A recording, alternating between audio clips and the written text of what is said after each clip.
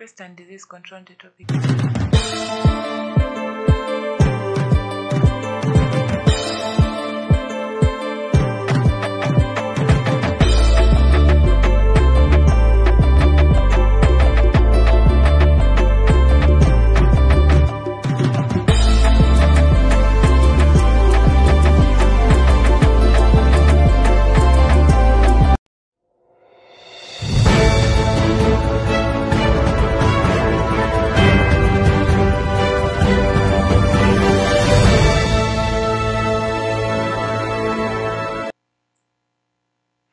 Hello, good morning and welcome to the mid-morning show. I hope you're doing well wherever you are. Thank you so much for joining us this morning as we'll be tackling our topic of today. My name is Mary Oswero. And my name is Regina Ayanai. You can follow us on our social media platforms. We are live on YouTube at Afarmers Media, on Facebook at Afarmers Media, on Twitter at Afarmers with a Z_media, and on our website www.afarmersmedia.com. Tag along with us as we will be talking about our main topic of the day, and we'll also be updating you on the weather updates. And don't forget that this is a mid-morning show, the one and only show that brings the farmers and also fuels the desire of our farmers in their farms. Ayan, Yes. good morning. Morning. How are Mary. you? I'm good. How's your morning? My morning was good. It was nice. I woke up very happy, and I'm really glad that I'm alive. Are And you how was your excited morning? about this show? Yeah, I'm excited about this show. Yeah, because I know I'm going to educate through this Afarmers Media show. I'm going to educate people. I know people will be able to grow, learn, and get many other tips through this topic of pest and disease control. Before we dive into the topic, first of all, please take us through the weather updates. Okay, today, wherever you are, I know, just get outside and look at the sky and tell me, how is the sky today? Anyway, in Mombasa, it is most cloudy with a temperature of 27 degrees Celsius. In Kajiado, where we are right now, it is partly cloudy, and in Kisumu, it's partly cloudy with a temperature of 26 degrees Celsius, and in Nairobi it is 19 degrees Celsius, and it is most cloudy. Yeah, that is our weather updates for today. We have mentioned some of the counties, and I hope wherever you are, you can be able to also update us in any weather updates. Yeah, definitely where you are, please update us. If you've not heard your county, just update us so that our audience can also know the weather updates of the counties that we have not mentioned. Now, today we have a very interesting topic. Actually, we're just going to dive into the topic directly because it's a very interesting and a wide topic. We won't even be able to finish it today. Yes. But don't worry, tomorrow is also another day. Tomorrow we'll be here with the same topic, with the continuation. So for today, stay put, ensure you stay tuned. Tune in so that you get to know more about what we are going to talk about today. Yes. This morning we have a very interesting topic. Our main topic of the day is pest and disease control. Yeah. Specifically in maize plants. We are going to talk about maize plants that are grown in semi-arid areas. Yes, and I know most of the counties or most of the people are using maize as their staple food. Yes. You know, maize is staple food for a lot of people outside there. Ugali. Yeah. Maize is used to, some people know just maize is used to make flour, and that is it. No, maize can be made, can have many uses. It can be used to make flour. It can be used to make corn syrup, corn oil, popcorn. It can be used to make corn meal and several other things. Yeah, and actually the corn oil, it's a very good oil. You should try it out. If at all you've never tried it out, you should try it out. I haven't tried it out. You haven't? No, I haven't tried it out. What have you tried? Just the flour. Yeah, I've tried the maize flour, but for the corn, no, I haven't tried corn. Someone should tell us more about corn syrup, by the way. You can tell us in the comment section if at all you've ever used the corn syrup. You can tell us in the comment section. Are you excited about this topic? Yes, I'm excited because I love popcorn. Yes. So when I Okay. hear maize, I imagine popcorn. I just see popcorn and a movie somewhere nice with my popcorn, eating it without even knowing where it came from. You know, when you're an African, just like you talked about movies, when you're an African and you're given popcorns when you start watching a movie, even before the movie gets halfway, you're done with the popcorn. Yeah, I've tried that thing. You know, when I usually see the people in the movies, they have a lot of popcorns The with them. whites. Yeah, and they are watching it. You see that they are watching the movie until the movie ends, and they still have Having still popcorn. have that popcorn. Because they were taking it one by one. Yeah, so I've Africans. tried that, but I find that the movie has not even reached in the middle, like in the climax. But I've finished my popcorn. I'm like, wow. You're an African. Okay. Yeah, I'm You're an eating African. it like as if you're eating ugali. Yeah, I'm eating it as if it is food. So today we have different subtopics. We're going to tackle seed treatment. I'm sure most of you didn't know that you should treat your seeds before planting them. Soil treatment. We are still going to talk about testing soil, but we'll get there as we continue. And also spacing. And definitely each and every show we have to educate you about something. So there's an app that we'll talk about. Ensure you stay put so that you get to hear or you get to learn more about the app that we will be talking about. Yeah, because there is something very exciting about that app. We are not going to tell you about it right now. We just want you to tune in and be curious to know what type of this app is it going to help improve my crops? Is it going to help improve my yields? So we are going to talk about that app in the next few minutes. And if you're from a semi-arid area, definitely you should not leave this channel. We're here to educate you about growing maize in semi-arid area. I just got to learn that maize grown in semi-arid area take like 3 months. By 3 months, they are good. Yeah, they are taking up to 3 months. You know, they are not affected with humid conditions. Like, for example, those areas like Limuru, there is a lot of cold there. Kitale. So, yeah, Kitale. So, it is always like most of their plants, their maize plants, take a lot of time to grow in those kind of areas.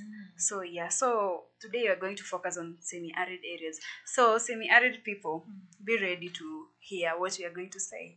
And if you're also keen, or if you love maize just like you claim, or you've I've ever done a maize business.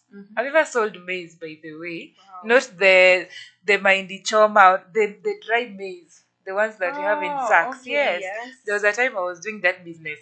There's no business I haven't tried. That business, is it making a lot of money? Yeah, it's making I was making good profits, considering the fact that I come from an area where there are no so much maize. So with the sellers, they used to bring us maize in lorries. So you just go buy maybe 2 sacks or 3 sacks. Then you'll be selling according to tins. Wow. Yeah. That's so amazing. by the time you are done with the sack, definitely you have a good profit. And then you'll find that during that time, in our market, not so many people are selling maize, and not so many people have maize in their homes. So wanakutegemea. If you don't have maize, yes, it was a good business. High demand in maize in that area. It was a good business actually. I should You could try have it continued again. with it and make Masomo. lots of money. I had to go back to school. Of course, you should go back to school. Yeah. So when you talk about maize seed treatment, maize seed treatment basically, even before I define it for you, I don't know if you've ever seen this colored maize. Colored maize. Yeah, I have seen the yellow maize. No, not even the yellow, the ones that are already treated, the pink ones. I've seen the green ones. I'm not sure if before planting. Yeah, before planting. Before planting, I've seen the maize. They are always pink in color inside that sack before they have been planted. So some people wonder, what is that pink thing? Why is this maize this pink? Yeah. So we are going to tell you, why does this maize contain the pink substance? Yeah. And also, when you talk about maize treatment, I don't know if these traditional ones work. I've seen farmers from the villages, they take maize, they put it inside water, they soak it in water for quite some days, and then when the maize starts growing, ndio wanapanda Like they soak it with the soil inside? No, or? they just soak in water. Okay. Yeah, and then after soaking it in water, definitely the maize will start to germinate because it's in water. Sasa zikianza to grow hivyo, that's when they are planting it. They take it to they take it to their farms and then they plant them. I don't know if it's a way of seed treatment, but yeah, it's creative. It's a traditional way. Anyway, back to maize seed treatment. This is a process by which seeds are treated with various chemicals. Today we're going to talk about treating maize with chemicals. Yeah. That's where the pink color comes from. Actually, when you go to an agrovet to get your maize seeds, you realize I was just being informed that there are different types of maize seeds, definitely, that are already treated. Yeah. There's another one called Duma. I don't know if you've heard of the Duma. Yeah, I've heard of Duma. Yeah. So there are different types of maize seeds that are treated differently, but definitely all of them are just treated with using chemicals. Yeah, that is basically what maize seed treatment is. Yeah, and also maize seed treatment, it is also an application of biological or physical or chemical agents. So you can treat your maize using biological agents, you can treat them using chemical or physical agents, depending on the variety of maize you have and also the type of treatments you are going to instill on your maize. Yeah, and there's definitely a purpose for treating maize. I don't know if you've heard of the purposes for treating maize. Yes. Yeah, there are different types. There's definitely a purpose for treating maize. Like we treat maize to protect the seeds or even the seedlings, actually, because you can even treat the seedlings. Yeah, and you are protecting against from diseases and pests. Yes. Yeah, that's why our topic is pest and disease control. Don't start wondering why we are talking about maize so much and we are not dwelling on the pest and disease. We are getting there. So the reason why you treat your maize is to protect it from the pests and the diseases. Yeah. You know, your maize are prone to different kinds of attacks, different kinds of enmity that is between the pests, weeds, and also between the chemicals. So if you want, before you plant your seeds, you must first treat your seeds before planting them. Yeah. And also the other primary objective of this seed treatment is enhancing the growth of the crop. So through these chemicals that you're applying to your seeds, you ensure that your crops are growing well without being disturbed by the pests or other organisms that are present in the soil. And it also helps the germination rates to be high. Yeah, and at the end of the day, by the way, you'll get good crop yields at the end of the day, and you'll also harvest well. Yeah, the moment you treat your maize, definitely, if you're a farmer who is growing your maize to take to the market and sell, not for eating, you'll definitely get a good harvest. Yes. That's why we really encourage seed treatment, the maize seed treatment. Yeah. And also, we have preventive measures. Maize treatment is also a way of preventing pests and diseases from getting into your seeds, and they ensure more production of crops. Just like as I was saying, the moment you treat your maize, you get a good harvest. The moment you get a good harvest, you make a lot of money. Yeah, and also, soil treatment is like improving the physical, chemical, and biological characteristic of your soil. Different soils have different characteristics. And for you to know the type of characteristic that your soil hold, you must first conduct different tests so that you can identify the type of seeds you have to plant in that particular types of soil. Yeah. So as we continue, we will also tell you about soil testing. But before that, let's first of all jump into the common practices of soil treatment. Yes. What are the practices that we apply before treating our soil? Yeah. So first of all, let's talk about insecticide treatment. This is what I mean. They're applied to seeds. Insecticide treatment are applied to seeds to protect them from pests and diseases, such as corn maggots. These ones are pests. The pests that attack the maize. Definitely, we have the stalk borers. We have the corn maggots. But now when you talk about the seeds, not the plant, the seeds, so we have the corn maggots, we have the wireworms. Actually, I got to learn about the wireworms today. What are the wireworms? They're also The wireworms. the wireworms. Okay, you Okay. say it worms. The wireworms. I also got to learn about the wireworms today. They attack the seeds. That is the moment you don't treat your seeds well, the wireworms will attract the will get attracted to the seeds and they will destroy the seeds. That's why we encourage insecticide treatment. You use the insecticides, maybe you spray the insecticides on the seeds so that you protect them against the pests and diseases from attacking your seeds. Yes, and apart from the insecticide, there is also pesticides, which are like you use this pesticide to protect your crops from weeds, to protect the weeds and other diseases from interfering with your plant growth. So everybody wants his or her plant to grow well. So if you follow these measures like applying pesticides and applying insecticides, this will enable your plant to grow well without various distractions. And also have seed coating. When you are treating your seeds, you use nutrients. There are nutrients that are used to coat the maize seeds, Yes. so that when you're planting, there are less chances of pests and diseases attacking your seeds. Yeah, when and you they're know on that the soil. seed coating. You said about seed coating. Yes. Seed coating also improves the soil in general, because through that coating contains nutrients. So those nutrients, when you put them inside the soil, it also supplies those nutrients in the soil. Yeah, and the nutrients are good for the soil. Yeah. They are good for the plants also. So the plants will be able to consume those nutrients to produce a good harvest, to produce good fruits.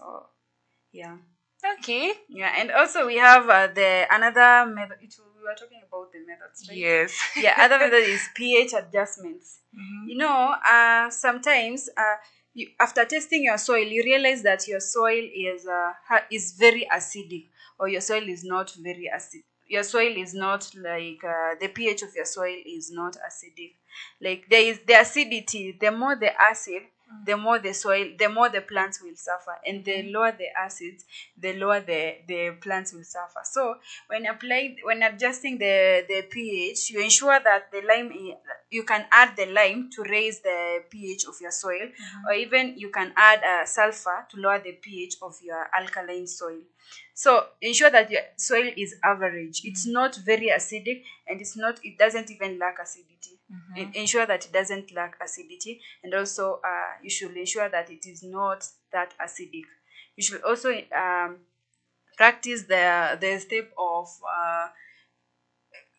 step of measuring your soil over and over again, testing the your soil soil. pH, over and over. Okay, I don't know if you've heard about pelleting.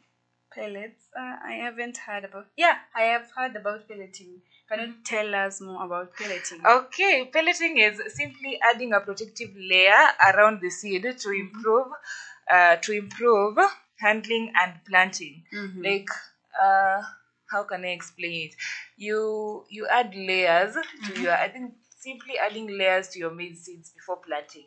Actually, when you plant your seeds after you've added layers, definitely you're protecting the seeds from the diseases or even the pests. Actually, let me just talk about diseases, because you find so many diseases in the soil. That is if you don't test your soil. So when you have layers on your seeds, you are protecting them from diseases. Yeah, and a lot of that's just like the way a human being can wear layers and layers of clothes. Like you can wear 5 sweaters on a cold season. You see, to that protect is you from cold. Yeah, you are protecting yourself from cold. That is a disease.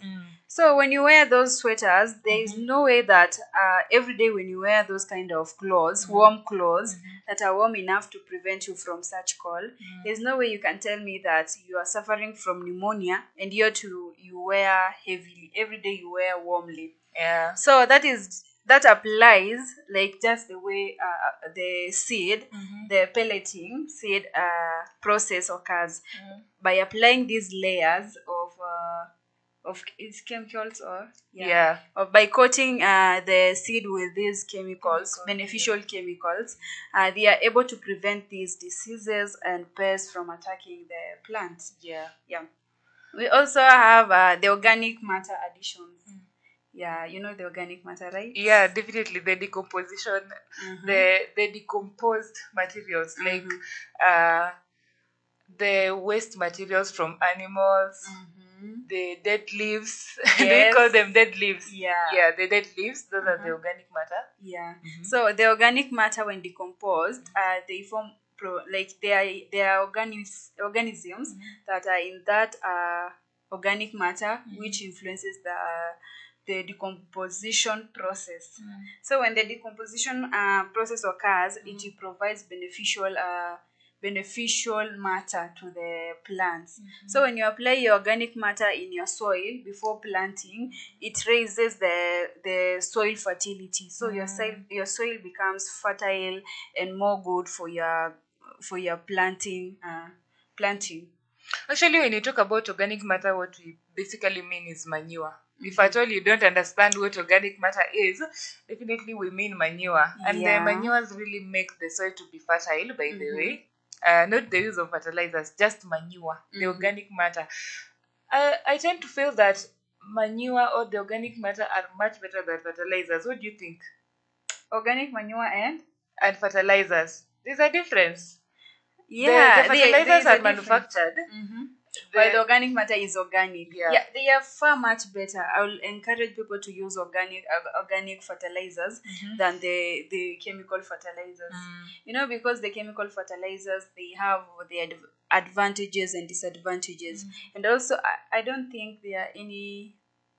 If there are any disadvantages of organic fertilizer, maybe they are out there, but I always know about the advantages. So sometimes you have to focus on the positivity than the negativity. So when you use sometimes you have to focus on both sides. I've realized just that after saying this statement. You know, when you find me saying that focus on the advantages only, you will be very lazy. Yeah, actually, You will you be just very focus lazy. on one side. Yeah, and that will cost you a big deal, because when you focus using the chemical fertilizers every time and apply them to your farm, of course you'll focus on the advantages, but the disadvantages will cost you a big deal. Actually, I think the only disadvantage I feel is in the organic matter part is being dirty and smelly. and smelly. Okay, yeah, it can be smelly, but at least it is good for your plants. It is environmental friendly. Yeah. It is not polluting environment like the chemical. It is polluting. Oh no, it's not polluting. It's polluting the air. Yeah, it is polluting the smell that comes out from those manures. Yeah, let's say that is one of the advantages. The disadvantage of organic fertilizers. Yeah, but organic fertilizers are eco-friendly than compared to chemical fertilizer. Let me put it in that way, because when I put it in that way, at least someone can understand what I mean by that. Because I can say that they are good, they are environmental friendly, but you are telling me right now, they are polluting the environment. Yeah. The smell also is very irritating. So I can say that organic fertilizer are far much better. Yeah, but if you want good yields, just use the organic. Don't listen to me. Just use the organic fertilizers. They are good. Just be ready to consume the smell. Yeah, and they are good. Yeah, and they are improving the soil fertility also. Okay, Ayan was talking about soil treatment. I want us to dive into that soil treatment deeply so that you get to learn more about soil treatment when it comes to maize planting. First of all, soil treatment definitely creates a favorable environment for maize. For maize plants to thrive, and it also minimizes the risk of pests and diseases. The moment you're treating your soil, definitely you're preventing the pests and diseases from getting into your soil, which is a very, very good thing. So we should always focus on treating our soil, especially when you want to plant maize. Yeah. Yeah, I know maize is prone to different types of attacks and diseases from pests. And for you to do that, you should also ensure that you practice this soil treatment. You treat your soil first and then you plant your maize. Yeah. Yeah, and we have also fertilizer applications. I was just talking about the organic fertilizers and chemical fertilizers. So when you're applying the fertilizers, first of all, I encourage you to apply the organic fertilizers because they are good for your plants. They don't contain any dangerous chemicals that may affect your plants. You know, when you raise your plants when you continue taking care of your plants using the organic fertilizers, your plants will be able to grow well, and also it will be healthy for people because they don't contain any type of chemical that have affected that plant. So when you use these organic fertilizer, ensure that while choosing these types of fertilizers for your crops, ensure that you look for the nutrient contents in that type of fertilizer. So through this, you can be able to identify the amount of nutrients that your soil needs. If your soil needs this amount of nutrients, then you take the nutrients and apply them to your soil. But sometimes you find that your soil has enough nutrients. So you don't have to go and buy another fertilizer that has so much nutrient. Yeah. So that will make your plants like it will. Or even you'll end up messing your soil. Yes. Yeah. Because we always say that too much of something is poisonous. Dangerous. Yes. Yeah. Too much of something is poisonous or dangerous. You see. So sometimes you have to focus on what is really going on with that plant of yours. Don't just concentrate on growing it for commercial purposes or for your own good. Just focus on the health benefits of that plant because it will also help you live a healthy life and help your customers live a healthy life. And also, when you focus on the soil, when you focus on the soil treatment, definitely it will be of benefit to you because maybe when you're practicing crop rotation, just like we were talking about yesterday, it's easier to know that this type of plant can survive in this type of soil. Now that I've treated this soil, I can have maize, I can have it. I'm not saying you should do that. I'm just giving an example. I can have maize here, then next time I have beans. That is if your soil is well treated with maybe manure or the organic matter, like she was saying, or even fertilizers. But we encourage organic matter because it does not have chemicals. Yes. Yeah. As much as it's polluting the environment, it does not have chemicals. Yeah, organic matter addition is very crucial. It's a crucial step towards soil treatment practices. Because it is very important. I must be saying it just like that right now, but it is very important. Just try it. You will see the results are very good. Yeah. Ensure you always test your soil. Yeah, because there are definitely we have different practices of testing soil when it comes to planting maize. Before you plant maize, there are different practices that we use to test our soil. To treat our soil. Sorry, first of all is soil testing. I think we'll be repeating this each and every day when we talk about soil. Yes, you should test your soil. Why should you plant something on your soil yet you don't know the acidity or the alkalinity of that soil? Actually, testing soil is very important. As a farmer, it helps you make informed decisions. Before you take your manure or your organic matter to that farm, you already know what type of soil you have. Before you apply fertilizers on that soil, you already know what type of soil you have. So soil testing is very, very important. That's why we always advocate for soil testing each and every day when we are in the show and we are talking about soil. We have to continue telling you, ensure you test your soil. I believe testing soil is not expensive. If at all they charge for it, it's not expensive. Each and every farmer can afford it. Yeah. And there is also I can recommend one of the cheapest way of controlling these, of treating your soil. Treating or testing? Of treating. See, we were talking soil. We are talking about. Don't recommend a traditional one. No, it's not a traditional one. It is something that a lot of farmers outside there are practicing. It is soil solarization. This is whereby this is one of the best methods. That is according to how I believe, of treating your soil. Is also cheap. It's not that hard. This is whereby you apply clear plastic straps all over your soil. So when you apply those straps, yeah, it is a lot of labor, but at least it is, you gain something out of it. Through applying these plastic tabs on the soil, you'll be able to get rid of the weeds, get rid of the pests, get rid of other harmful organisms that may affect your plants. So through those peppers, they form that hot environment, the humid stuff. You know how you can imagine yourself inside a pepper bag. You suffocate, You right? sweat. Yeah, you sweat and suffocate, Yes. right? That is that is the use of soil solarization. This is whereby those plants, they are being suffocated, the insects on the soil.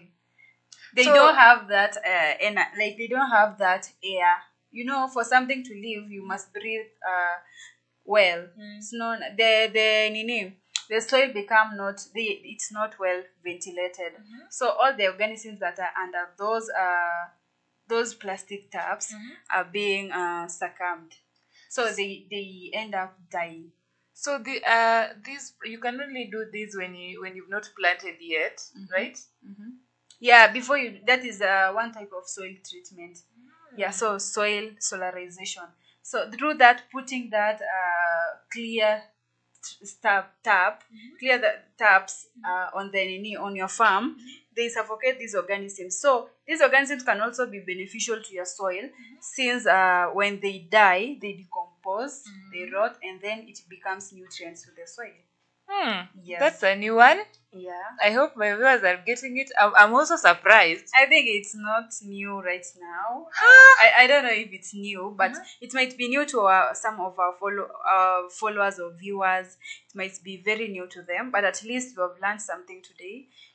Maybe you can try practicing that and see how it works. Do you know where I've seen such a thing, but not exactly what you're saying? I've only seen it once. I was watching some Chinese planting rice, and they were having those big polythene papers, the colorless ones actually, and then they were having some sticks, the sticks that could bend.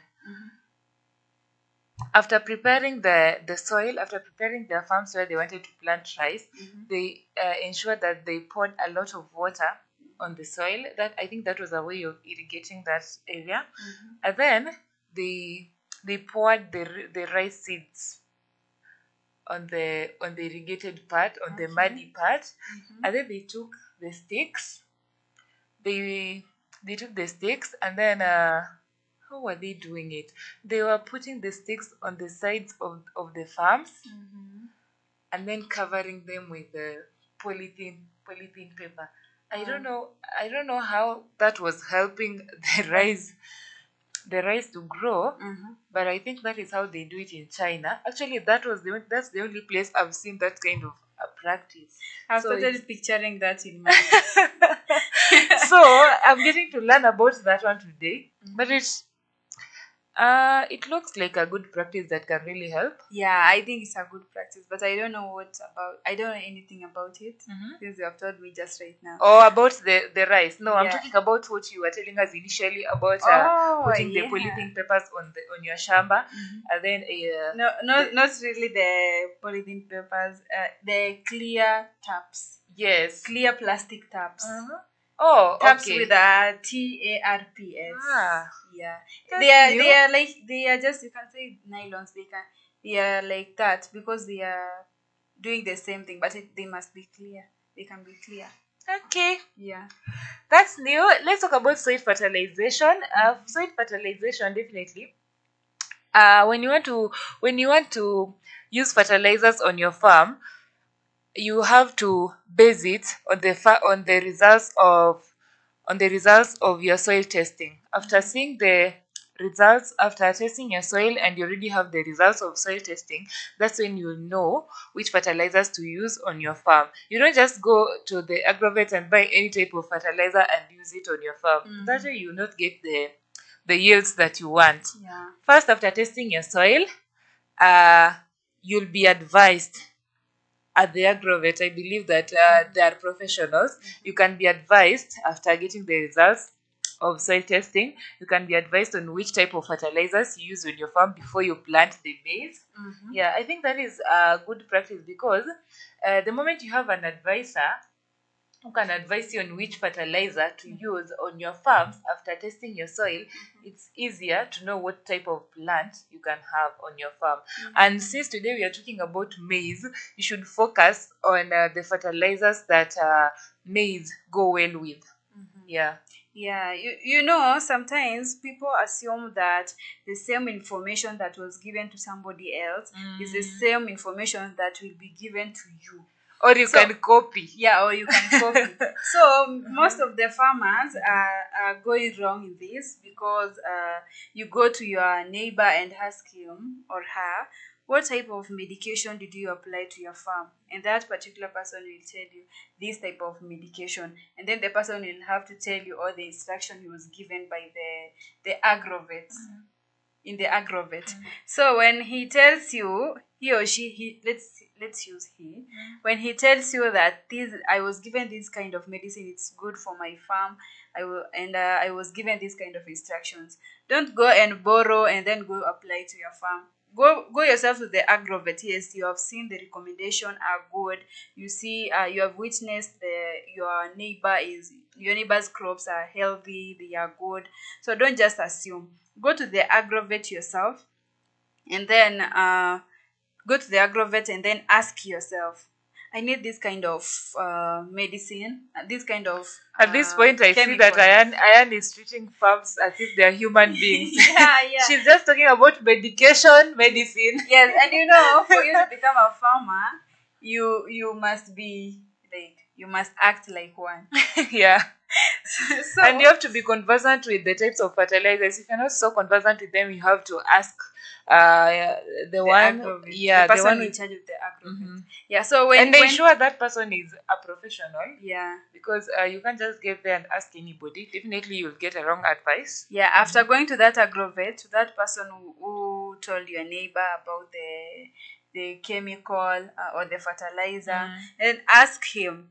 And then, because he might tell you a different information from what he told the other person, because the farms are always not the same. Maybe there is a single mistake in your soil that the other farmer didn't have. So make sure you test your soil pH, and then take all your documentation, tell the agrovet everything about your farm. Through that, you'll be able to the person in the agrovet, or the person who is giving you those kind of fertilizers, the expert will be able to tell you, yes, this is the kind of fertilizer I recommend. This is how you should use it to apply to your farm. This is how you should continue like applying. So make sure that you are going to the right person to ask for that kind of information. Yeah. At the moment you've already applied your fertilizers, if at all it's allowed, if at all you're allowed to apply your fertilizers, maybe you can even use manure, because the organic matter, the manure, they are so good with nutrients. They'll add so much nutrients to your farm, just like you were saying before. So use of organic matter is also encouraged. But if at all your farm needs fertilizers, ensure after testing your soil, you know which type of fertilizers to use on your farm. Yeah, that usiskie mtu. Usiskie mtu, and that takes me back to my village. I must tell you this story. So in our village, when someone gets sick, maybe I had an headache, chest pain, and my neighbor's daughter had the same thing maybe a few weeks ago. That is something that is going on, I won't lie. It's something that has been going on for not only in your generation village, and generation. So if I had the chest pain and I am unable to go to the hospital, I can't afford this medicine, I just go to my neighbor and tell him, oh, you had this kind of medicine. You know, your daughter used to be sick with this type of sickness. My daughter is also coughing just like your daughter was coughing. And then the neighbor will be like, oh, did she remove any cough or what? As if the neighbor is the doctor. So the neighbor will take the medicine and lend it to the neighbor. So the neighbor will give the child. So that is how people are being treated in that village. The medicine is circulating around the village. When a child gets better, they take that medicine to another child who is also sick with the same sickness.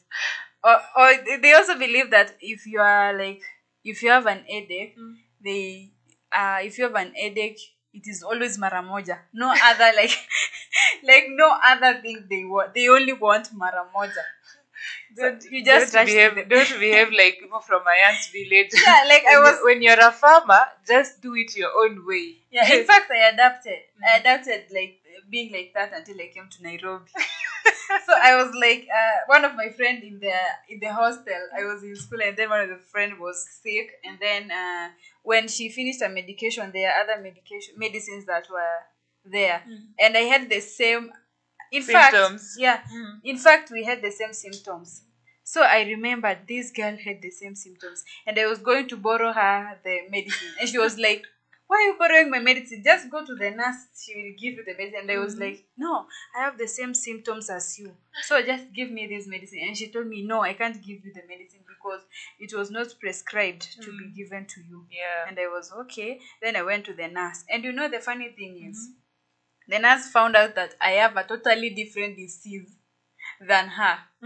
You see, now that is the disadvantages of not going to the specialist. Yeah. Always go to an expert. Go to someone who understands these kinds of things in terms of the how you treat your plant, in terms of the type of fertilizers you put on your farm. So make sure you ask the expert. You just don't go and knock at your neighbor's door at niliona umebakisha fertilizer ingine, just give it to me, I go use it. There's a small portion that has remained. Actually, I've seen that a lot when you're in the farm and you're planting your seeds or even your maize seeds. And then upate tu kuna ka space tu, like there are like 3-4 lines that are remaining, and you don't have fertilizer. You just go and knock at your neighbor's door and tell him or her that last week niliona umepanda, kama fertilizer yako ilibaki, please help me with the fertilizer, I use it. It's not encouraged. I know most of the farmers do that, especially these farmers who don't farm for selling. Yes, unless it is the same exact fertilizer you always use. Don't advise people to use the same exact. When you go to an agrovet to get your fertilizer, definitely they have to ask you, you're going to use it on how many acres of land. Like they give you the exact. Kidogo, you go borrow from. What I'm saying is that sometimes, like in our area, they supply this kind of fertilizers to everybody. So they give the same thing. Yeah, they give the same fertilizer to people. So it's not always that every person has the same acres of land. Another person has a lot of like many acres of land, and you only have maybe 1 acre, and that person has 8 acres of land, and you are given the same fertilizer. So you can't apply all the fertilizer in that small piece of land. Of course, there is always another one that is remaining, and they are the same fertilizer given by the government. So you can, unless it is a situation like that. But don't. But recently, I saw the government launching some stuff of how to get fertilizers from them. The free fertilizers. Okay, actually, it's not free because you're paying. I was seeing them paying some little amount of money. You get you first of all you mention how many acres of land you have, and then they're the ones who will tell you how much fertilizer you can use on that particular land. And then when you come to buy, they don't give you excess.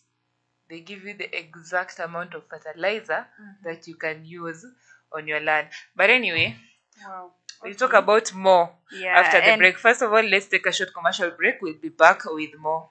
Yeah, and don't forget to follow us on social media handles at YouTube at Farmers Media, at Facebook at Farmers Media, in Twitter at Farmers Media, in our website at www.afarmersmedia. We'll take a short break. We'll be back.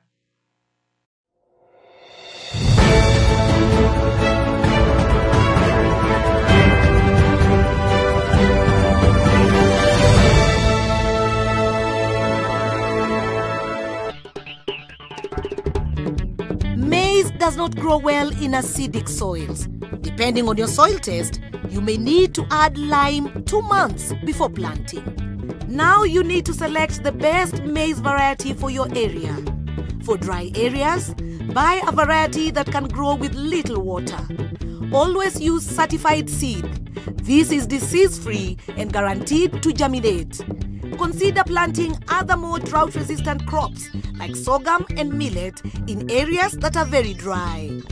When preparing your land, it's a good idea to practice minimum tillage, which means you only dig holes or rip lines where you will plant the seed. Mark planting lines 90 centimeters apart from row to row and dig planting holes 30 centimeters apart from each other. The holes should be 15 centimeters deep.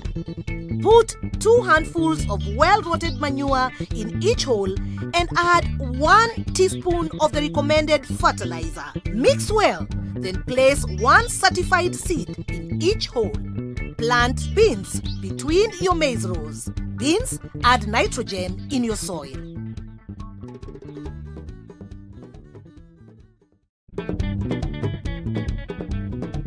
You've planted maize and put in a lot of work to keep your soil healthy. Now, you need to manage it well so you get a good crop. Keep weeding, as weeds take up food, water, space, and light meant for your crop. Fertilizing your maize can really boost your yields. And the best way to know what fertilizer you need is by doing a soil test. Add fertilizer to your maize when you plant. Again, when your crop is knee-high. Top dress your maize with nitrogen-rich fertilizers such as CAN or urea. For very high yields, it's worth top dressing again when the maize starts to flower or tassel. Investing in the right fertilizer and improving your soil health means investing in your profits.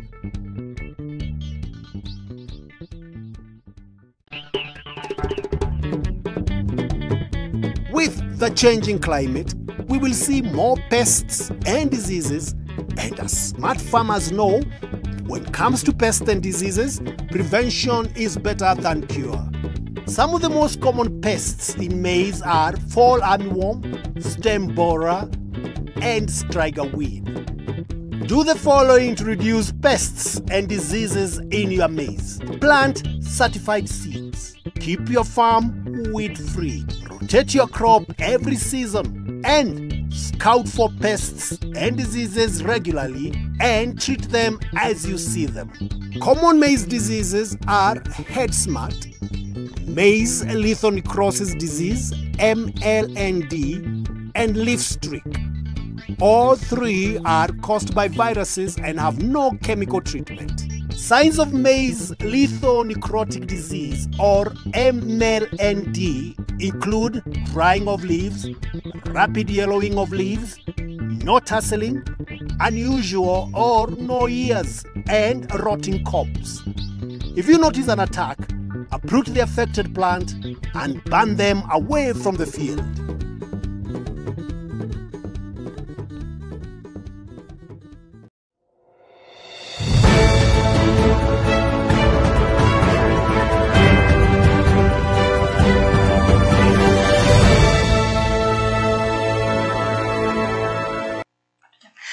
Thank you so much for having us. We are still back. This is a Farmers Media where we connect, learn, and grow. And this is Mid-Morning Show.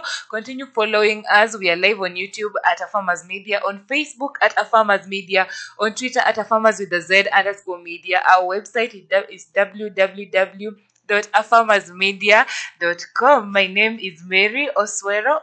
And my name is Regina Ayanai. Yeah, before we went for a break, we were talking about soil treatment. Mm-hmm. Yeah, and when you talk about soil treatment, definitely we have to mention weeds. Mm-hmm. Yeah, how to control weeds when you want to plant your maize. Yeah. And maybe even after you've planted your maize, when your maize are starting to grow, there are so many weeds that you'll find on your farm. And there are different ways that you can use to control the weeds. Mm-hmm. First of all, you can uproot them. Like, unaonanga venye weeds zinasumbua, when the weeds are in the farm, they're so stubborn to the plants. Definitely they want to have the same nutrients that your plants are having. Yeah, there is competition Yeah, between them. competition. They need light, they also need nutrients, and they also need water. So the moment you're just watering your plants and you're not removing the weeds, you're also watering the weeds. They will grow, they will end up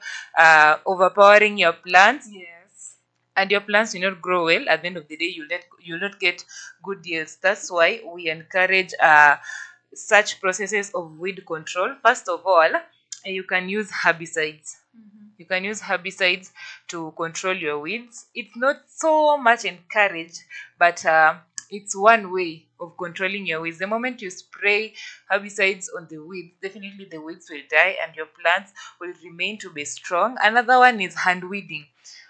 We discourage weeding using the jembes, because at the end of the day you might interfere with the roots of your plants, of your maize plants. So hand weeding is better because you'll be so careful when you're hand weeding. Yeah, so weeding is also one of the practices of soil treatment. So when you remove, before you start digging your farm or doing anything or even planting, the first crucial step is hand picking. You can hand pick them if they are not many.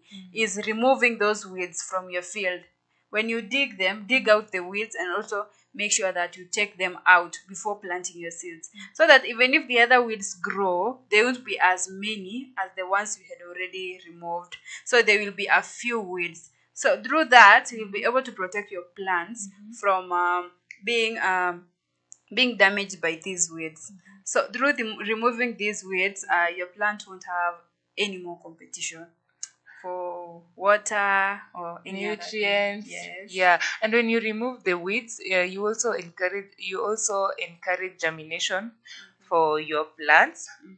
Good germination, because the moment your weeds need water and the moment your plants need water and the weeds are also there, you're not helping your plants. So just remove the weeds. Yeah. Yeah, and before we went for a break, we were talking about seed treatment. And Soil treatment. soil treatment. And also we had talked about seed treatment.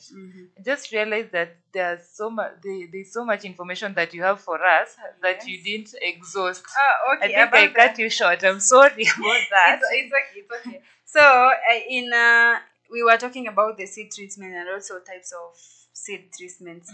So one of the other thing of seed treatment is use of fungicides. You know, many companies pre-treat their corn seeds with fungicides to help protect the seeds from soil-borne fungal pathogens, such as those that cause seed rots, seedling blights, and root rots. So the use of these fungicides, they help prevent all these types of disadvantages. So when you insert the fungicides in your seeds, these fungicides on your seeds, they prevent the formation of blights in your seeds, and also they prevent the roots from rotting. A lot of roots rot for no reason. Just find that the roots of your plants are rotted. And also there is this use of biologicals. So Actually, before you get to the use of biologicals, rotting of the roots. So the pests and diseases attack the roots. Is that what you mean? Yeah. Like for example, before you buy things from any company, like seeds from any company, there are different types of companies out there, of course, that provide seeds. So one of the companies may decide that, let me pre-treat my seeds before distributing them or before selling them. So they treat them with these fungicides. Through treating these seeds with fungicides, that's why you find colored seeds. Seeds are colored. Different various of seeds are colored in different colors.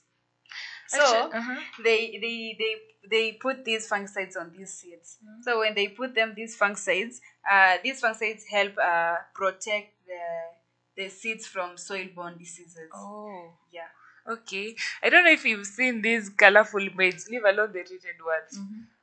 You can find that a maize cob has yellow seed, purple, the colorful.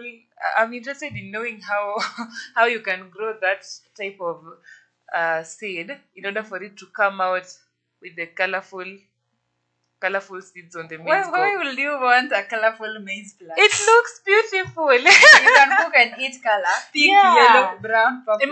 Can you just imagine having your maize cob and it's having so many seeds that have different colors, leave alone the yellow one. I've seen the yellow maize, but now these colorful seeds on the maize cob. It looks pretty. I mean, I can be interested in knowing. You just love it because it is pretty. Yes, it's But pretty. how can you eat something colored? It is like you are eating balloons or what? But it's pretty. And then I've also never known if you use that type of maize to to make maize flour. Do the maize flour come out white or colorful? I don't think it will come white as the others because normally the normal color of the seeds of the maize plants are white. So if you There are also take the- yellow maize seeds. Have you yeah, ever but seen the them? normal color is White. white. The color that is popularly known by many. You know, everybody across the world knows that. Even a little child can know that maize is White. is white in color. When you take a yellow maize and a white maize and give it to a child who is used to seeing white maize and ask him which one of these is corn, she will just say this one, the white one, because he's not familiar with the yellow color. Yeah. So I don't. For me, honestly, I won't eat a colorful maize. Why? Because for me, I'll just imagine a lot of stuff. You know, I'm a person who is so imaginative. Like I try to create pictures in You're everything. an overthinker. Yeah, an overthinker. You can find me in Australia. Yes, I'm in Kenya.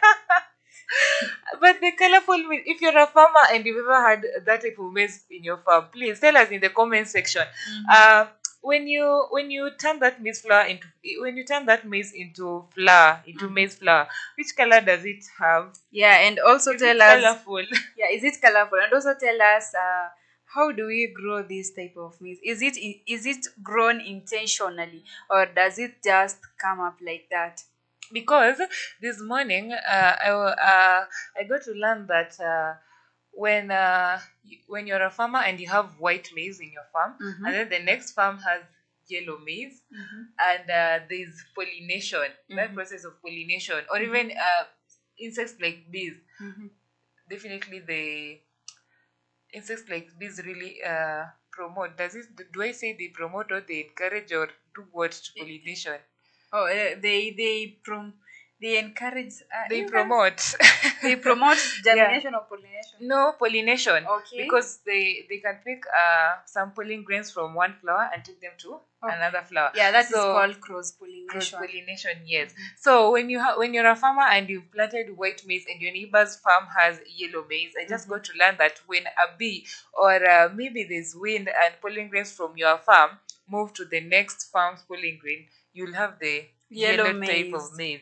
Yeah, So, the maize you didn't want. Yeah, you just find yourself having the yellow type of maize. So I'm also interested in knowing this colorful maize. Have you ever seen the purple ones? The purple maize? No, I the have. only maize that I have seen is yellow maize. Because there was relief food that was brought in our area a long time ago. I don't even remember. We used to call it in our language kadika. Kadika. That is your French language. Yeah, it's our Turkana language. We used to call those maize kadika. They are yellow. So they brought it and I was like, does this kind of maize exist? Like we were... Have you ever tasted it? Yeah, I've Is eaten it? it. No, like the flour from the maize. Yeah, Is it it sweet? is yellow flour. Is it sweet? Yeah, it is sweet. Oh, I don't find And it you sweet. know- I don't know why. It is sweet, but the maize itself, for me, according to me, the maize is not sweet. The white one is better than the yellow one, according to me. But the flour is good. First, if you cook ugali with it, you will love it. I don't think I love the yellow, yellow ugali. So when they brought those kind of maize, the yellow maize, people at first were not used to seeing that kind of maize, but they adapted it. And then it went and disappeared. We've never seen that for like years right now. That kind of maize is not found in our area right now. I should bring you one. Do you have them? Yeah. Okay. I should bring you one. It's sweet. I don't know why you're saying you didn't like the maize. I didn't the like boiled the one. yellow ones. Yeah, the boiled one. Yeah, Yeah. I don't like the boiled one. I don't know if I've never seen the yellow ones on the cobs, the maize cobs. Oh, I've seen okay. them like they have already been removed seeds from the now. cobs. Yeah, the seeds. That's Oh. what I'm talking You about. should try the boiled yellow one. And They're sweet. okay, are they sweet really? Yeah, they Okay. are. Absolutely, I'll bring you one. Maybe I should try. Anyway, the yellow, the maize you are saying it is colorful. Yeah, it has purple. I'm sure some of I've you have seen it. Yes, I've seen it, but I've never I've seen it in one of the when I was winnowing the maize. So No, now I'm talking about a maize cob that has different I types haven't of colors. I haven't seen that. If you're a farmer, please, I'm just interested in knowing if their flower, if do they come out colorful or it's white. I'm interested in knowing about that. Anyway, let's move to the next one. You're talking about the biological. The treatment of types of seed treatments. Uh-huh. So another type is use of biologicals. So the use of biological seed treatments are very beneficial to plant in various ways. One of the ways is it provides it makes the plant take the nutrients. So the plants are able to take the nutrients and supply them to the rest of the parts of the plant. So through these, your plants will be able to grow more healthy. And also they provide through these biological, it contains beneficial bacteria or fungi. So they just like the way I said about the bacteria, they decompose in the soil, hence providing the nutrients to the plant. So it is the biological are also they are very beneficial. Could the biological way be the one that I was talking about initially, that I was calling the traditional one of soaking? I don't know if it's true, but you can tell us in the comment section. The soaking of your maize seeds in water. I don't think so, because biological involves organisms. When you hear biology is the study of animals and organisms, I think. And plants. Yeah. So it involves organisms. May it be plants, may it be what, but it involves types of insects, not insects, organisms such as bacteria and fungi. So these fungi, they supply the nutrients. I said they decompose and then supply nutrients to the plant, and then they tolerate stress. So it helps the plant tolerate stress through this biological. So any stress that may find the plant, plants also get stress. You know that. You see that this plant is not just healthy; it is boring in a certain way. Yeah. You can see the other plants are very lively, even if the wind blows, they are not doing anything. But other plants, zina yumba. Especially when you cut part of the plant, and definitely not a human being is cutting it. Pest. Yeah, and also the use of biological also helps the plant be resistant to diseases and pests. You see, so the plant grows healthy. It has these nutrients. It is able to support its stem well. So when for example, the maize when it gets these biological treatments, if you planted your maize plant using these biological seeds that have been treated, your maize will grow up healthy. It have that branch, that thick branch. The foundation of maize is very crucial, especially when you start planting maize when they are very young. So the effort you put on that young maize determines the growth of that maize and also the productivity of that maize. So if you take care of your plants very well, your maize plants very well, by providing enough nutrients, by growing them in a very fertile soil environment, by ensuring that you've tested the alkalinity or the acidity of your soil, then there is a guaranteed 100% not even 99, 100% guarantee, if you have followed all these steps of controlling pests and also ensuring that you've grown your seeds, your seeds are very well, your plants will basically grow well. So when you put all these efforts in these young maize plants, they tend to grow healthy. And also ensure that your maize get enough sunlight. Maize do well with enough sunlight. Yeah. So the maize is when growing, when they are very young, they need a lot of support. because for your maize to grow well, you have to concentrate hard on it. Because if it gets enough nutrients, the trunk, the small, the here, I don't know it's called what, the trunk, the root of the maize, it is very thick, so that the winds cannot blow it away very easily because it is strong. So the stronger the stem of the maize, the beautiful the harvest will be. Because when the maize grows tall and even taller, it produces even more maize combs. So the maize combs become very large. They become large and also produces more. You can find one maize plant has 3 combs or 2. We also say that it has triplets or twins. You see, so if you take care of your plant, you might be able to get that kind of harvest of finding your maize having triplets or twins. So because the branch itself is very strong and it is supporting the maize well, the winds can't do anything. They can't blow it away because it's very healthy. So yeah, that is the biological treatment you should apply to your plants. Okay. Yeah. I'm getting to learn a lot. Yeah, I want you to learn a lot today. As we talk, you're able to learn, and I'm also able to learn because I've learned a lot already from you, and some things I didn't know actually when I came here. But right now I know it, and next time when someone asks me, I'll be the expert now. I want you to go and research about that beautiful maize. Yeah, and you always say that. So that you also teach me about the beautiful maize that I'm talking about. Okay. Anyway, so every day is a learning day. Yeah, every day is a learning day for everybody. So another one is physical treatment. Physical treatment. Everybody knows that. This is like, you can use physical treatment. You can treat it physically. Not like... you can go around your farm looking for any plants that are affected, and then you will notice, of course, when you go to your plant, to your farm, we were talking about the technology of use of drones. You can take the drones and look at your plants, which plant is affected, and then you go and treat it physically. So through this physical treating, some seeds can be treated using processes such as priming, pelleting. You are talking about pelleting. Yes, right? I was talking about pelleting.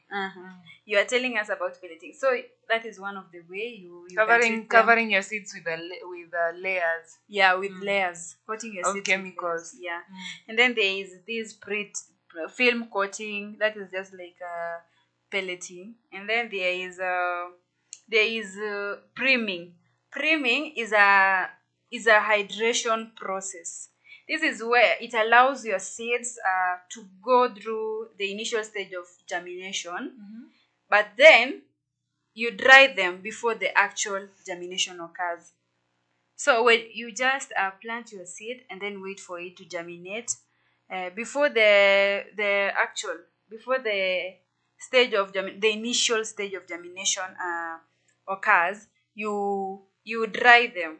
And then before the actual germination. So that is also another seed treatment purposes. That is what we didn't cover in the previous session. Okay. And also, when you want to control pests and diseases in your farm, especially when it comes to the maize seedlings or the maize plants, you have to ensure that you know where you're planting your maize.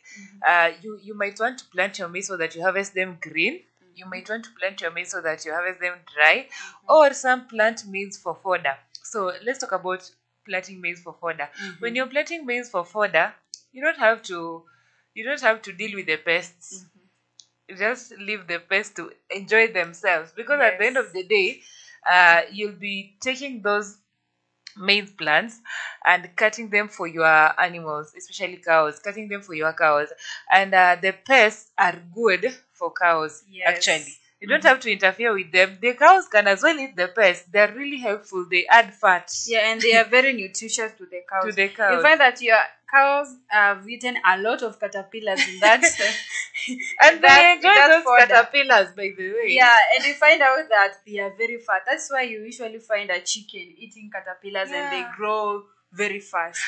I don't even want to see a chicken eating caterpillar, because I don't think I'll ever taste that chicken. It's better that chicken eats the caterpillar when I'm not sick. The chickens that are just left loitering around, they eat anything. Eat all kind of stuff.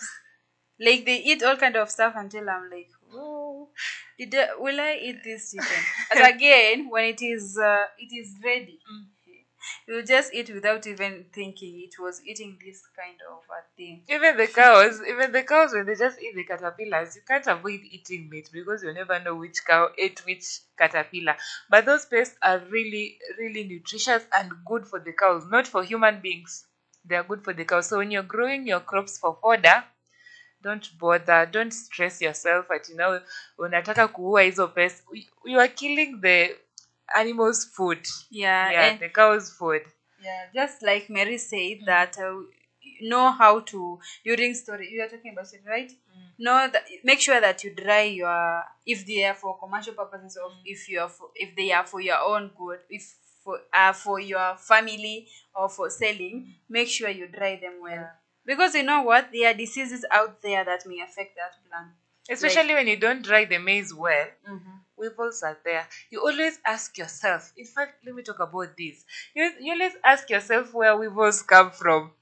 My friend, those weevils that you ate in high school, when you went to school in Nyanza or even Western, you know what I'm talking about. Even up to now, people still eat those weevils. Actually, I schooled in Nyanza, and we used to eat githeri like almost every day. And our githeris were full of weevils. And we used to eat those weevils. I was telling you those were protein back Yeah, then. back then. Actually, in primary school, I took weevils. In high school, in What? Yeah, that is the disadvantages of making your maize moist. Yeah. You're not drying them completely. And packing them the right way. Yeah, and far from that, there is a more dangerous thing that affects your maize. That is aflatoxins. Do you know? Have you heard of aflatoxins? I've heard of it. You can tell us more about that it. That is as a result of planting, like as a result of making sure, as a result of carelessness of not taking care of your crops. So aflatoxins is an aspergillus fungi. It's caused by aspergillus fungi. So aflatoxins can occur during harvest and also during storage. Yeah, so it can occur during harvest or during storage. During storage, that is how that is just like the way we were talking about, that if you're not drying your crops well, you can be affected by these aflatoxins. And they are not only dangerous to plants, they are also dangerous to human beings. Very dangerous. So the in fungi, one way or the other, those maize that we used to take in high school were harmful to us because they were not being dried. I've never seen those maize being dried outside, and they were just kept in stores in these normal sacks. Yeah, that is the very ones dangerous. that have polythene. So if you schooled in Nyanza or Western, or if at all you took that type of maize, you are strong because you are taking they were harmful to your health and you still survived. Yeah. So ensure you dry your maize if you don't want aflatoxins to get into your maize, and also weevils.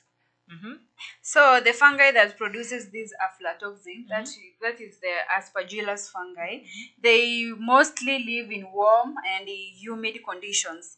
So when you store your plants in humid conditions, not even plants, when you store your maize in humid conditions, of course they will be affected with aflatoxins because that is the area they prefer. They prefer that area that is humid, that is warm, that is moist. So that is something that is very dangerous, and it can cause, I've said that it can cause serious health problems to both animals and human beings. So humans, what it can cause to humans is acute poisoning. So chronic exposure to aflatoxins can also cause liver damage and cancer, and we wouldn't want to get such kind of diseases. Okay, before you move on, I just remembered a story that really happened, I think, some months ago. There were so many cases of stomach ache and even deaths were there in Mukumu Girls. I don't know if you saw the story. In Mukumu Girls, there was I think there was food poisoning. After learning about this aflatoxin, I tend to feel that maybe, just maybe, that is what caused all that, because another friend of mine actually was a teacher in Mukumbo Girls, passed on because of that. So maybe it was because of aflatoxin, because when you're keen in these high schools, most of them, they don't store the maize well. Bora iko hapo kwa sababu at the end of the day they'll be using it each and every day, and the maize will be reducing. Yes. So I think that maybe must have been the reason that made those students sick, and even some of them passed on. Yeah, and these things I've also experienced at firsthand. We were in primary school. There was a time we were cooked githeri, and then we ate the githeri, and it was time to go back to class. We went to class very happy, very full, and then we stayed in class for like an hour or so, 30 minutes. And the first person started saying he has a stomachache, and then the second person, the third person, and then it was the whole school having stomachache. We were crying and we didn't go to class. Even the teacher said stomachache. They had to release us, and I'm doubting that it was these aflatoxins. And if I haven't come today here, I could have known that type of thing was happening to me long time ago. And you don't want to get cancer. Cancer is a dangerous disease that is killing a lot of people, and it is very expensive. You can't treat cancer just like that if you're very poor, because if you can't afford, not even if you're poor, surgery, cancer even kills rich people. Yeah, it kills rich people. It's a disease for everybody, so it's just for you to be careful to avoid things like aflatoxin. Yeah. You just have to not to be ignorant. Actually, don't be ignorant. That is what I'm talking about. Don't be ignorant. Ensure that you store your maize well, so that things like aflatoxin do not get into your body just because you didn't store your maize well. You didn't dry them well. Yeah, before taking them in. We are still live on Facebook at A Farmers Media. We are live on YouTube at A Farmers Media, on our website www.afarmersmedia.com, and also on Twitter at A Farmers with a Z _media. Continue sending us your comments, asking us questions. If at all we can't answer all of them today, tomorrow is another day, because tomorrow we'll still be continuing with this topic, and we might answer all your questions tomorrow if at all we don't manage to answer them today. But we'll try our best. We are here to read your comments, give us your feedbacks according to what you learned, and also what you'd like us to talk about. Welcome again. Welcome once more to Mid Morning Show, the one and only show that fuels our farms, the one and only show that you can be able to take to get the deep understanding of what really fuel our farms. So we are going to continue with the aflatoxins. We were talking about what it causes to humans. So to humans, be careful. Don't be like don't make yourself have that chronic exposure, because these aflatoxins are going to destroy your life for no reason. And yet you had these preventive measures that you could have put in place to prevent this kind of a disease. So liver damage. They can damage your liver. You are not even alcoholic. You are someone who is not prone to such things. You don't smoke. Yeah, you don't smoke. You don't eat tobacco. You don't consume those things that can cause liver damage. But you find yourself with these aflatoxins, these fungi that has entered into your liver and then eaten your liver. Actually, you can go to the hospital and you're told you have cancer or even that liver damage, and you start wondering, where did I get this cancer? cancer? I've not been smoking. I don't take hard drugs. I don't drink alcohol. Just don't be ignorant. So also in animals like cows or any other thing, it also causes liver damage to animals. Not only liver damage, it also lowers their productivity and also reduce growth and death, and can lead to death of the animals. So be careful of these aflatoxins, and be careful of how you store your food or how you harvest your food, and how you dry your food. Actually, the only way we can round this up is by saying, don't be ignorant, first of all. Ensure you dry your maize well and store them. That is if you're growing your maize to take to the market. maybe you have so much maize, because I know those who are just growing their maize to eat at home, they don't grow so much.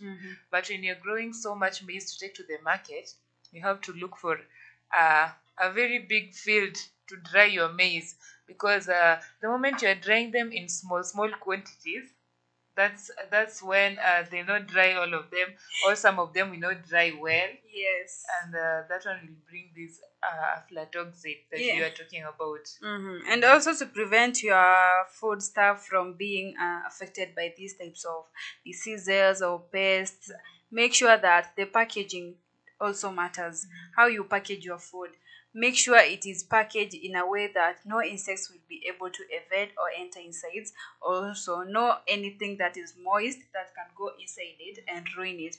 So be careful on how you package your harvest. Actually, there are specific bags that you use to package. I don't know if you've seen them. Yeah, I've The seen ones them. that have polythenes, I think they're like 2 polythenes. There's a sack, and then there's 2 polythenes.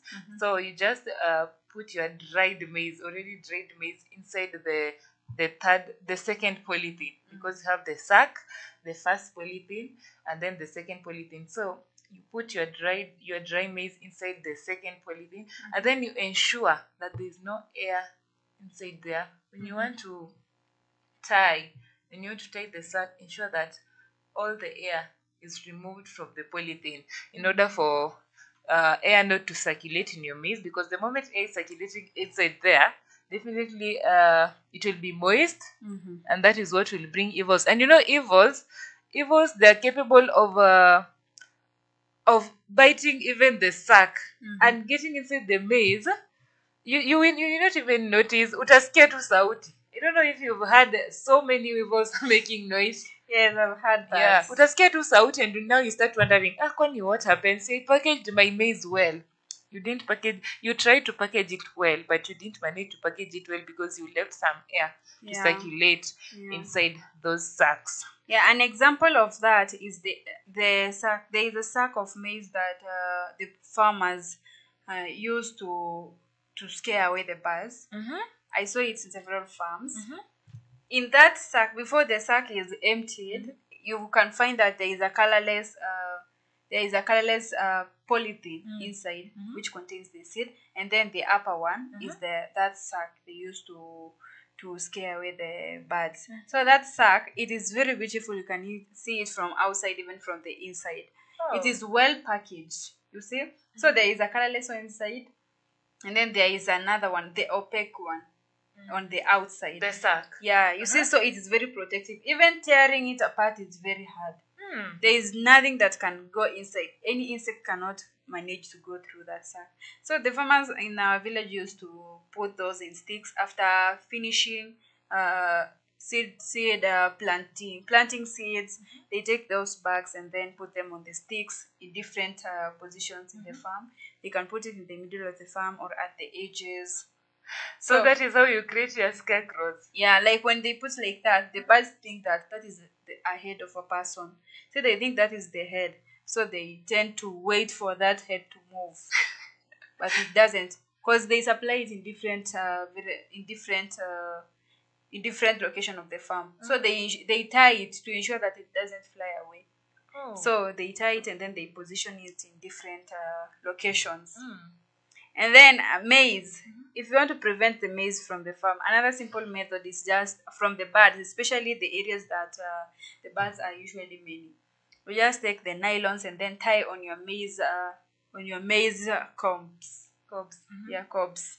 You tie them there, and then the birds won't eat anything because they are tied in black polythene papers. In my area, we have so many monkeys. I don't know why my area have monkeys, and we are not next to a wildlife reserve or a game park. That is also like a pest, Yeah, monkeys. Those monkeys are so stubborn. By the way, when you plant maize, actually they eat even vegetables. Ata sukuma wiki, those monkeys, they just come, destroy them. I don't know if they eat them, but they're destroyers. Monkeys can also destroy your maize. That one is a big pest. Apart from elephants, we talk about elephants in a few. But monkeys, they can come to your farm. They eat all the maize, and you will not even realize that your maize were eaten. When you come to harvest, that is when you realize that there were monkeys here and they ate the maize. I've still not yet found out how we can prevent monkeys from entering our farm. The only way I see people from my village doing is just throwing stones at them. And you know, monkeys are like human beings. When you throw a stone at a monkey, he'll just run away and then come back and even dance for It you can even take that and stone throw it to back. you. Yes. Yeah. So monkeys are also dangerous. You can tell us in the comment section if at all you know how to scare away monkeys, because monkeys are not scared of scarecrows. And then there is a biggest enemy of our plants. That is the elephant. You all know that elephants are like, there is nothing to stop elephants except The garden. We have Yeah. we have recently a farmers media launched the garden repellent that is being tried out.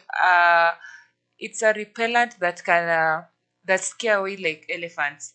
I think the moment the elephants smell it or something, they don't get to your shamba. Yeah. So they launched it recently. It's a very good product. Yes. It's called Garden. It's an elephant repellent. Maybe next time we'll show it to you and we'll come with it to the show. Yes. It And was I know recently launched, and it's a very good product that can help scare away elephants. Maybe with time they'll also get to we'll also get to invent other repellent that will scare away other pests. But for now, the garden repellent is the best for elephants. Yeah, and you know, when you grow acres of maize and you are there, you don't know what to do about it. You know, elephants are prone to such kind of areas. Just contact us. You will get the elephant repellent. It is Garden. Garden, yes. Garden. You can get these elephant repellent so that you can scare away these elephants, and so that you can be able to continue planting your maize peacefully without any other problem. Actually, garden repellent is so good for those farmers who have big farms, big acres of farms. It can really help a lot, because when you're a farmer, you can't just, and you have so many acres of land, you can't just be going around scaring an elephant. In fact, an elephant is a very big animal that it's not even scared of a chopper. You can imagine a chopper coming down. We once played that clip sometime back. You can imagine a chopper coming down and the elephant is not scared. It's like the elephant wants to fight the chopper. So garden repellent is the best. It's the best solution that can help farmers with big acres of land. But if you feel you also need to scare away elephants in your small farms, you can still use it. It's not only for big acres of land. Yeah, and you know what? We are not only telling you about garden today. We are not going to introduce to you about garden repellent today. Today we are ensuring that you are going home with something useful, and we are going to introduce to you about Plantix app. Yeah. Before we continue even talking about the soil treatment, we are going to continue introducing you to these kind of services or apps that are going to help you. Apart from Gladine that repels the elephant, we have the Plantix app. And this is an app that helps farmers diagnose their disease and treat crops without problems. So to improve, they also improve productivity and provide farming knowledge. How do they improve this productivity? Plantix is just an app. You just install in your phone. Just go and search for Plantix, and then install free it. actually. It's free, very free. Because when you install this app, you will be able to diagnose your plants without any problems, because it can diagnose many plants, more than 680 plants, different plants. Different diseases. Yeah, different plants and diseases. So when you take, maybe your maize plant is affected in a very bad way, you see that this maize is affected in a way that I'm not familiar with, just take a picture and then you upload. It answers you all your questions, and they have experts who are very into these information about the farming techniques, the types of different crops, and also they offer treatment suggestions. And these suggestions always help farmers, and a lot of farmers have brought these testimonies, good testimonies about this Plantix app. And it answers your questions. It doesn't take even 5 seconds.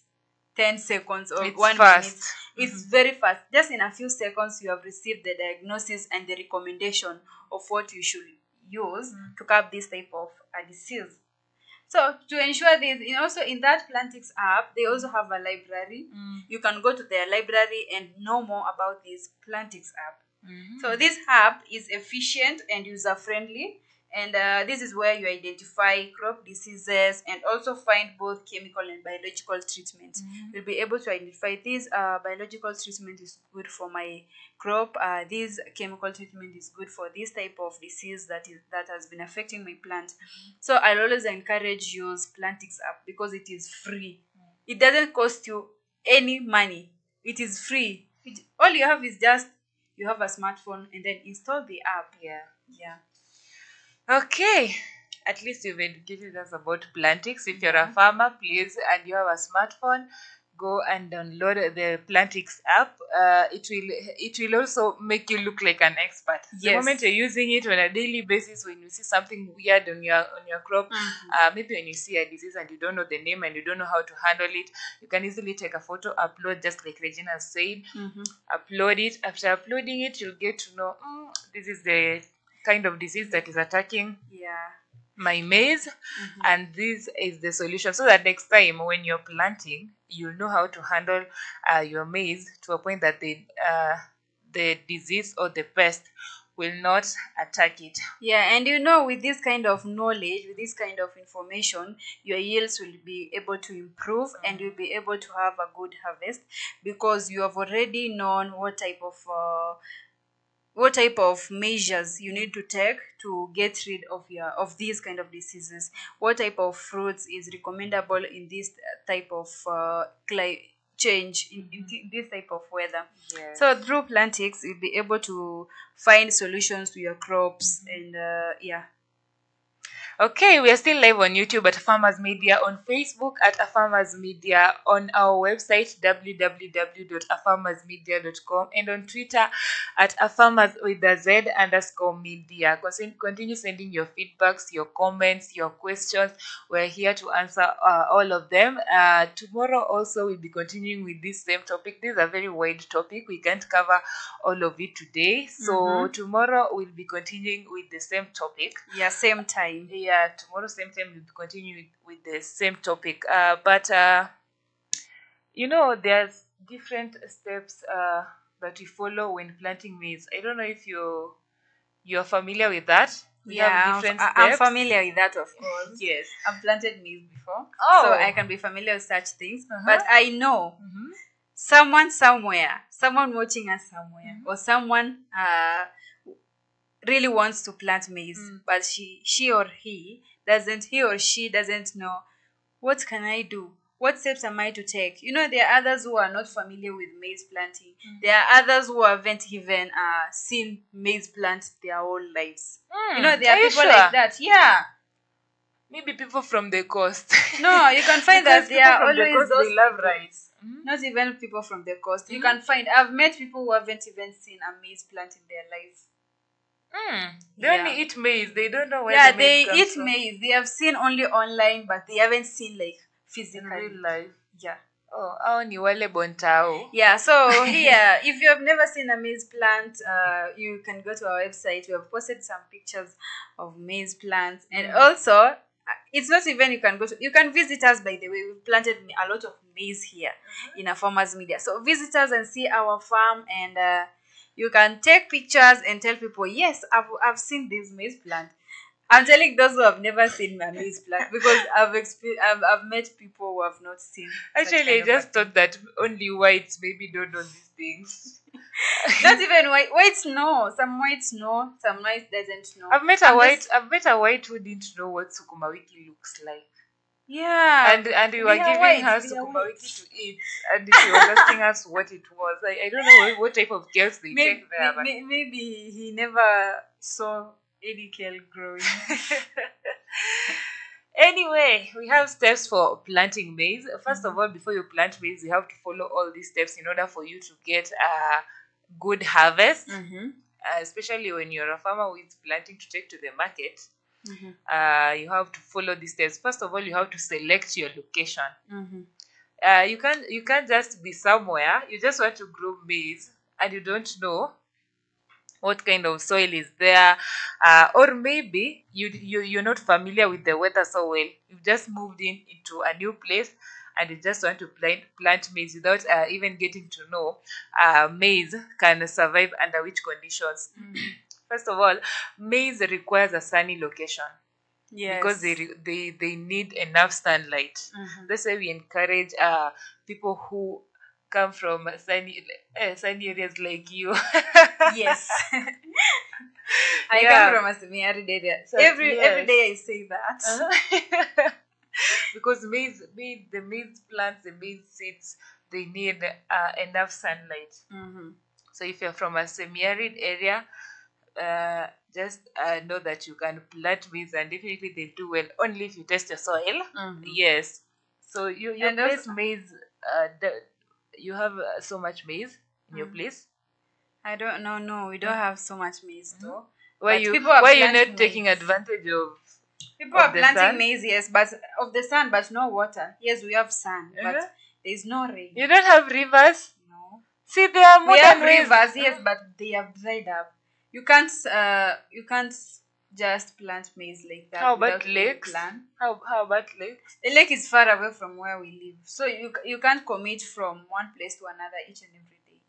And again, when planting maize, I'm going to add on that. When planting maize, you should also the spacing also matters because the other plant, they can prevent the others from getting that sunlight.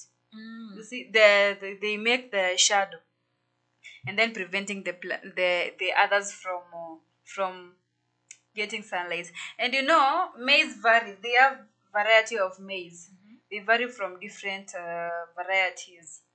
So there are other maize that are wide, the ones that are taking a bigger space. There are others that are not taking a bigger space. So when spacing, you should also consider the variety of maize you are using.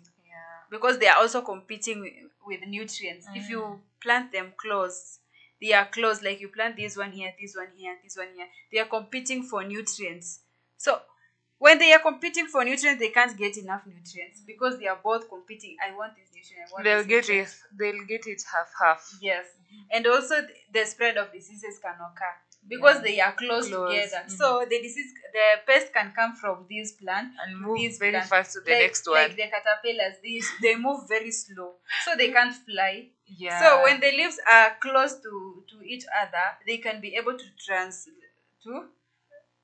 to move from one plant to another. Just using the leaves, especially if the leaves are connected. Yeah. Wanasonga haraka And sana. also the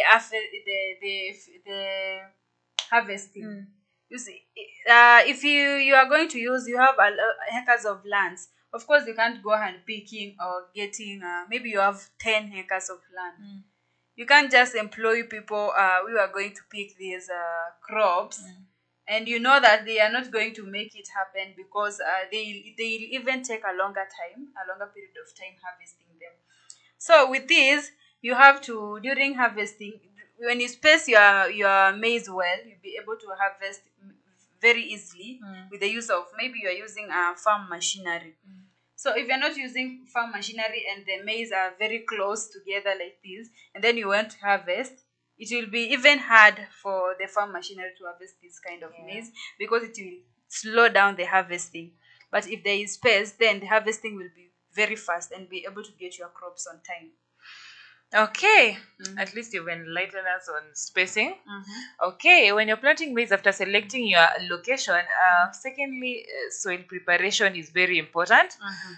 Prepare the soil by tilling it to a depth of about 6 to 8 inches, and then you remove weeds that might interfere. When you're preparing the soil, that is if you want to plant maize, ensure that you till to a depth of about 6 to 8 inches. Yes. That figure is very important, 6 to 8 inches. In order for you to plant well, ensure you till 6 to 8 inches. And also, as you're doing that, you remove the weeds. Yes. that might interfere with your plants. Yeah, and you know that tilling soil is not just about all that. It also involves breaking the compacted soil. You know, the soil is always like when you dig your garden, there is also the larger particles, the ones that are very large in the size of a very big block. So break those compatible particles. Break them to ensure that there is a good spacing in your soil, to ensure, because soil tillage also improves soil aeration. The soil will be able to get enough oxygen. Thus your plant will grow healthy. And you also ensure that you test your soil. That is the third step. Ensure you test your soil. Soil testing is very, very important.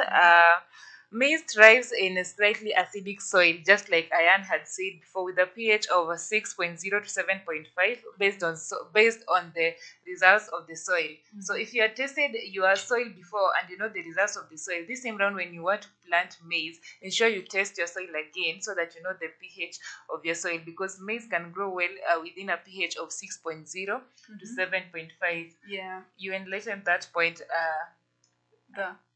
You already enlightened the point of pH. Yes. And also another point is soil drainage improvement. Improve your soil drainage, because there is waterlogged soils. This waterlogged soil sometimes cause soil erosion, and you don't want your soil to get to be infected by soil erosion, because it will carry away if your soil is waterlogged. It has waterlogged means it have so much water until the plants start floating or what. So your plants will be swept away. If the soil are waterlogged, the roots of your plants become weak, so they are going to be carried away through soil erosion. So make sure that your soil drainage is improved. You can also use raised beds to improve the drainage system. So raised beds, when you put it raised beds, the water will not be able to enter to your plants very easily, making it waterlogged. So it is also good to use soil seed beds. You just talked about plants floating, and I just remembered water hyacinth. You know, there was a time in Lake Victoria. I don't know if you heard of that. There was a time there was so much water hyacinth in Lake Victoria. That's why when you just talked about floating plants, it just reminded me of Lake Victoria.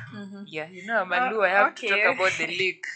Okay, and guys, continue watching us, continue tuning in, continue sending us messages and your questions, because this is a farmer's home, a farmer's media. This is home where we connect, learn, and grow. And Titus, wherever you are watching. Titus Olole. Hey, your name is hard. Titus, thank you so much for tuning in. Continue watching. We are going to continue educating you each and every day. Yes. So after testing your soil, you should also ensure that you choose the right seeds. You told us before that there are different varieties of seeds. Yes. Yeah, we have already talked about that. So due to the time is running, so we are going to talk about another point. Okay. The next one is also planting time. That's according to the time and season. Yeah, there are different seasons for planting maize. That is, if your area, you don't just plant maize all the time. There are seasons for planting maize. Actually, you're the one who was educating me on that one. Yeah, there are different planting seasons. So ensure when you want to plant maize, it's that season of planting maize. Another one is also spacing that you talked about. You already enlightened on the spacing. Yes. And also watering and weeding. I don't want to talk so much about that because tomorrow is also another day. Tomorrow we'll get to tell you more about the pests. Yes. That we'll clarify on the pests that attack maize. And hopefully we'll also have an expert that will be educating us more about our topic. Well, I don't know if you have any last words. Before last words, we have Kabir Zango. Hello, Kabir Zango. Hope you are watching us right now. Kabir Zango is saying, watching from Gabasawa, local government of Kano State. Wow. We are so honored. We are so humble. Thank you for watching us. Continue watching us. We'll be here each and every day, same time, same day.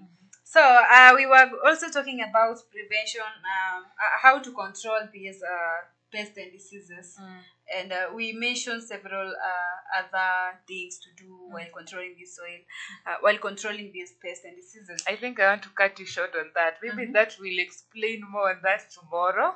Yeah. Okay, let me just mention a few and then close. So there is crop rotation. We are going to talk about it tomorrow. There is harvesting practices. There is drying and storage. And there is education and training, breeding. We are going to talk about that tomorrow. Anyway, we are running on time. We had an amazing session. Yeah, we had an amazing session. And definitely, each and every day we always have our proverb of the day. Yeah. So today, our proverb of the day is, if you tickle the earth with a hoe, she laughs with bumper harvest. If you tickle the earth with a hoe, she laughs with bumper harvest. That's all we had for you today in our mid-morning show. I've been your host, Mary Oswero. And I've been your co-host, Regina Ayanai. Have a lovely day.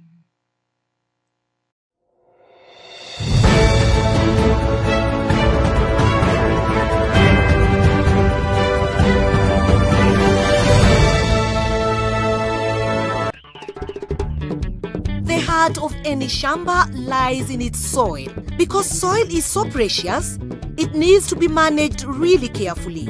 A good place to start is with a soil test. This will tell you how healthy your soil is, its pH levels, what type of soil it is, which crops you can grow in your soil, and advice on which fertilizer is best to use. If you follow the soil test recommendations, it can boost your yields. So, how do you take a soil test sample? Firstly, dig up soil samples. Use a soil auger or panga to take a sample 1 feet deep in a zigzag pattern across your shamba. You will need at least 10 samples. Mix all the different samples together in a bucket. The soil is now ready to be scanned and tested. You can find out about how to get your soil tested by contacting your extension officer. Alternatively, contact a Ministry of Agriculture research station near you. A soil test costs about as much as 1 bag of maize. You should do a soil test at least every 3 to 5 years.